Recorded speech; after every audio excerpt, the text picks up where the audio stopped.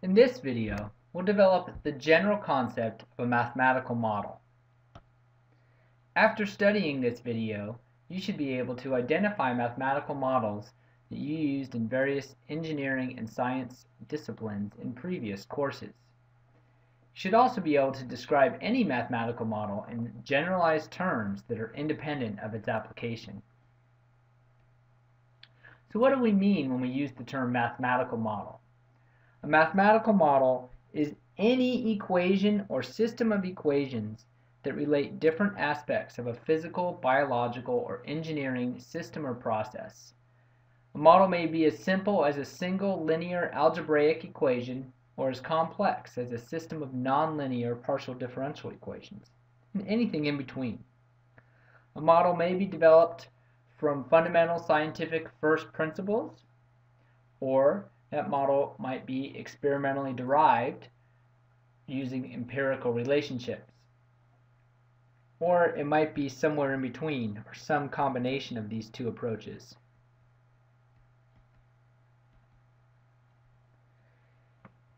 Engineers and scientists use models for the following. They use them to understand the relationships between different parameters of a system or a process. They also use them to make design decisions to optimize the performance of an engineered object or system. Models are also useful to communicate observations and insights to other people working in your same discipline or scientific community. And we use those to develop and test new models that might give better results or more accurate predictions. So here's some examples you should be familiar with from physics. Newton's second law is a simple mathematical model relating force, mass, and acceleration. If we combine that with definitions of acceleration and velocity, we can come up with another statement of Newton's second law. Same basic model, but expressed a little bit differently. In the first case, F equals ma, we have a simple algebraic relationship between acceleration, mass, and force. In the second example, we have F equals m times the second derivative of x, or position, with respect to time, and that is now a simple differential equation. We can use that to derive other mathematical models, as you probably saw in your physics classes and maybe dynamics if you've taken dynamics. One, for constant acceleration, we could solve for A is F over m. If that force and mass are constant, we can derive the constant acceleration kinematics equations, one of which calculates the position of a particle as a function of time. Another approach is, or another result that we often use, is the spring mass oscillator vibration model, where we've broken out two specific forces, a damping force and a spring force, from the force model to write a second order differential equation for the position x as a function of time. Here's a couple more examples. Here's another second order differential equation model for a series RLC circuit. You may not be familiar with this idea if you haven't encountered a circuits course before, but for now just think of RLC circuits are electrical models, a circuit model of an electrical system where L is the inductance of the system, R is the resistance of the system, and C is the capacitance of the system, and they're generally all constants. Now you can solve that differential equation for the voltage as a function of time under certain conditions, and the result is this model, which is again, an algebraic model derived from a differential equation solution. Very similar to what we had for our kinematics equation here, an algebraic model derived from a differential equation.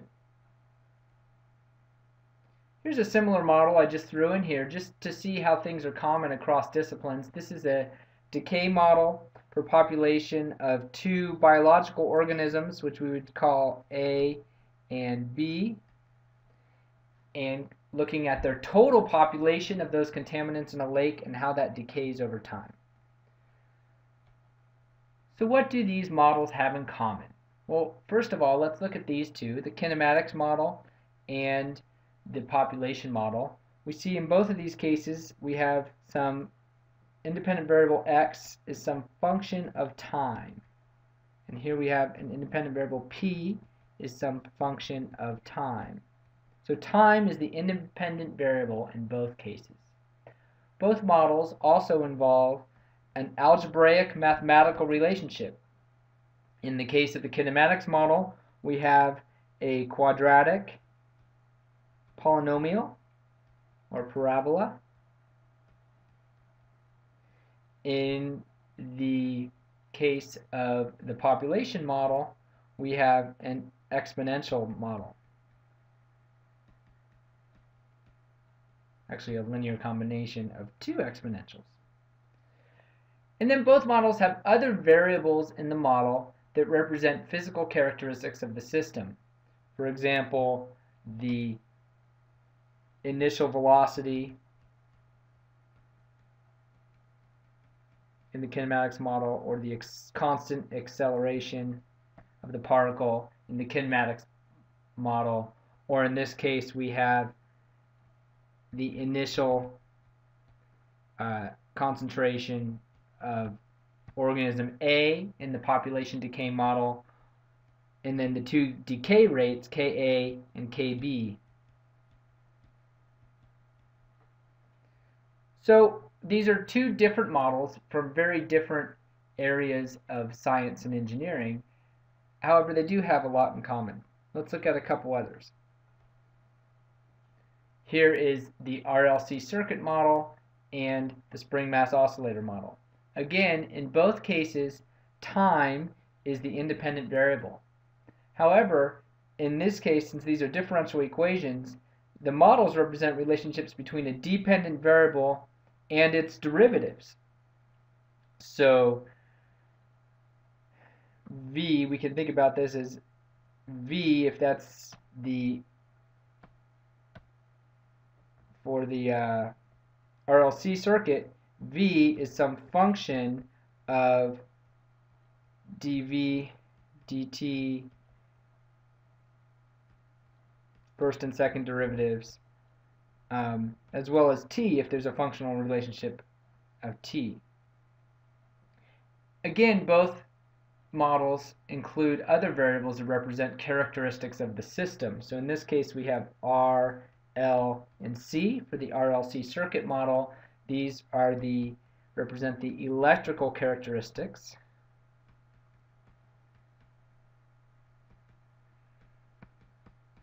And in the circuit, or in the spring mass oscillator model, we have M, C, and K are mechanical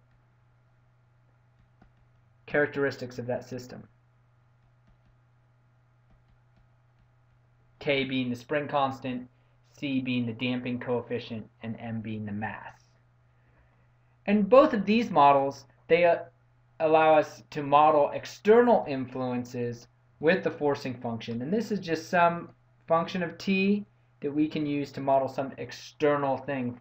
For example, thinking about the spring mass oscillator, maybe we have some motor that is acting on that vibrating system, or if we're using a spring mass oscillator model to model a building in an earthquake, maybe that is modeling an earthquake. So let's see if we can generalize this and make some conclusions about mathematical models. So in general, a mathematical model is going to consist of a dependent variable and one or more of the following. a dependent variable, or sorry, 0 or more independent variables, 1 or more parameters that reflect physical characteristics of the system or process, and maybe a forcing function that models external influences on the system. And importantly, that mathematical model will include some sort of functional relationship between the dependent variable and the other aspects of the model. So let's take a look back at the models we've identified as examples and see how we can classify the variables into those categories. So first of all, with Newton's second law, we actually should remember that that force F is not necessarily constant, and that actually is our forcing function.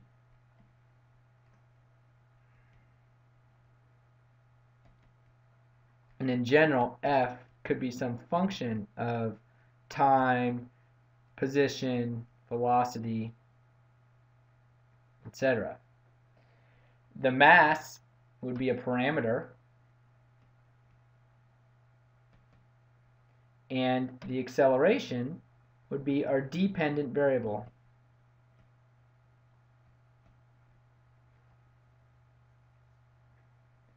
These two definitions aren't really mathematical models so much as they are just definitions, so we won't worry about those. Now in our applying those definitions to take our Newton's second law model one step further, here we still have F as a forcing function and M as a parameter, but now we've written this in terms of a dependent variable X and an independent variable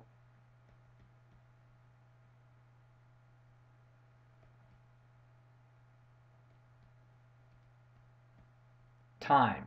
So in our first model for Newton's second law, we had no independent variable. There was no time or space variable that served as our independent variable. In our differential equation model for Newton's second law, we do have an independent variable, time. And now if we look at two solutions to that we were talking about, one for constant acceleration and one broadening the model for a spring mass, or applying the model to a spring mass oscillator, we can again identify in the constant acceleration model, we have several parameters. We have x naught, v naught, and a, in this case, are all parameters that describe the physical characteristics of that system. And you may say, well, wait a minute, a was just a dependent variable in Newton's second law, but now it's a parameter? And one thing to see here is whether something is a parameter or a dependent or independent variable or a forcing function always depends on the context of the model. Remember that this whole model for constant acceleration kinematics started with some assumption that the acceleration is a constant. And if the acceleration is a constant, suddenly that becomes a physical characteristic of that system, and thus a parameter. And now we have an independent variable again in this case with time, and our dependent variable again is x. Similarly, for the vibration model, x is again our dependent variable.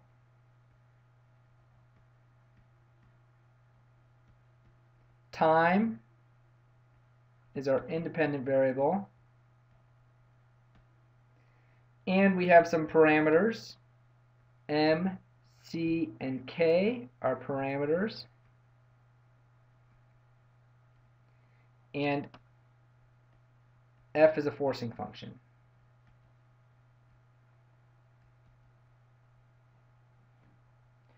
So hopefully you can go back and take a look at models that you've seen in previous courses and think about them in this kind of abstract sense of what is the independent variable, what is the dependent variable, are there any parameters in the model, and what, if any, is the forcing function. So why does this matter? Well, it's really important to be able to generalize the idea of a mathematical model. In this course, we're focusing on scientific computing using MATLAB and numerical methods. So both of these are MATLAB and the numerical methods that we'll use in MATLAB.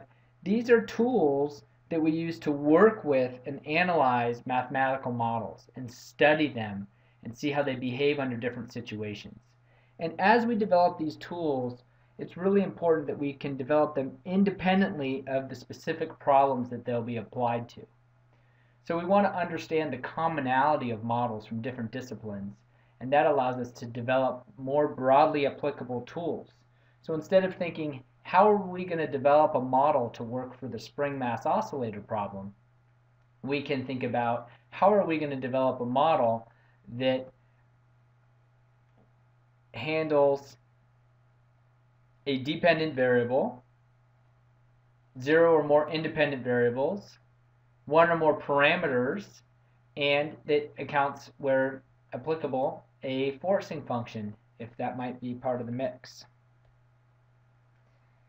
And so we'll use that generic form of a mathematical model that we just talked about throughout the course in order to accomplish this.